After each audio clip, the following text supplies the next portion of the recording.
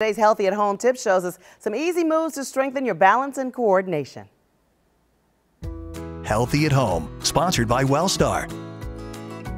We're going to work on your balance as well as strengthening those muscles around your hips, because as you guys have probably been sitting around a lot since you've been quarantined, you probably haven't been moving your hips just as much. So first thing we're going to do is drive our knee up, throw that opposite hand, and I'm going over my markers, working on my balance, my core, and my hip muscles. If you're more advanced, you're saying, Irv, that's too easy, now I want to try something else.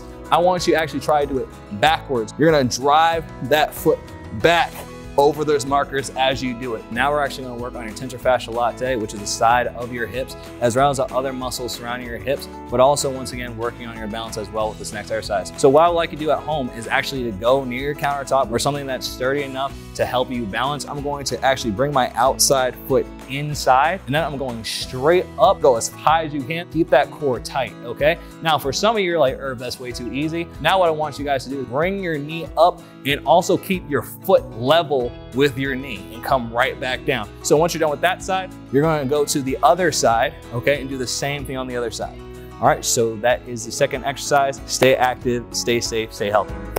I like those. Irv, that is way too easy. All right, thanks for watching CBS 46.